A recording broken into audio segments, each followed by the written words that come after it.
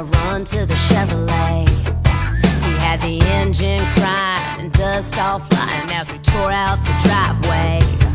But Daddy pushed him away, pulled me closer. I knew he was bad for me.